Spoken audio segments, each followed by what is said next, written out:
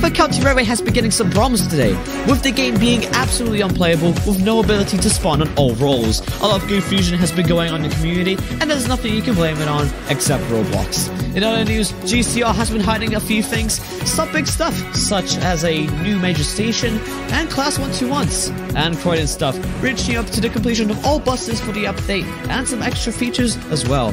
That's what's coming on tonight's Roblox Transport News.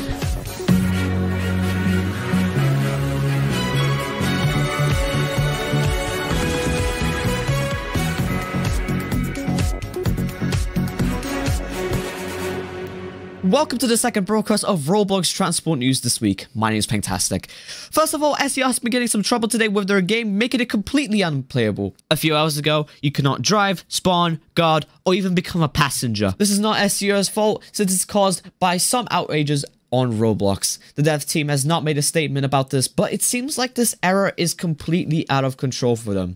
To support that they can't really control it, one of the platform managers said some trainings have to get cancelled due to unforeseen outages at Roblox. During the time when it was impossible to play, the player count was approximately 200 players. Honestly, I am quite surprised. It is way lower than usual than a few hundreds, but the fact that you literally can't do anything in the game other than looking at the main menu, it just makes sense that the game should literally have no players in it. I guess fanboys are still addicted just by being in the game. It has been resolved with the spawning, mostly, but it's still quite not a good time to play the game, since the trains are starting to get all glitchy now, as you can see through these screenshots. Well, that's all the info for SCR. Let's move on to some dev updates.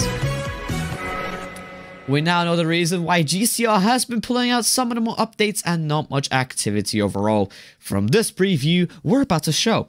Timelop posted a preview 2 days ago with some map development. He stated this is why we haven't been posting progress for a while, as we wanted to get it right. And let me say, it was worth the wait with two photos.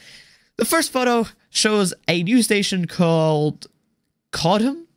I mean, I do see more of an E than an A, but that's my guess from this pixelated portion here. It seems to be an old station with a statue next to it, putting some lore behind it.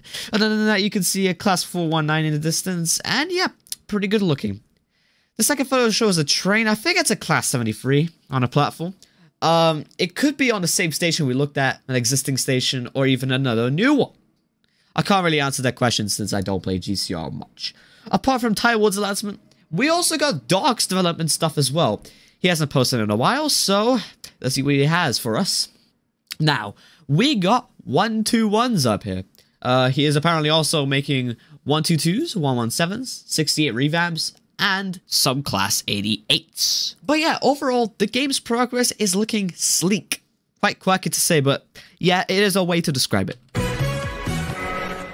Finally, Croydon. For some reason, I forgot to show you all the previews ever since 20th of April. Honestly, I thought nothing happened, but here we are. Let's catch up to this, shall we? First of all, a company stop list is now available. You can now start planning your routes out for the update. Lovely to hear.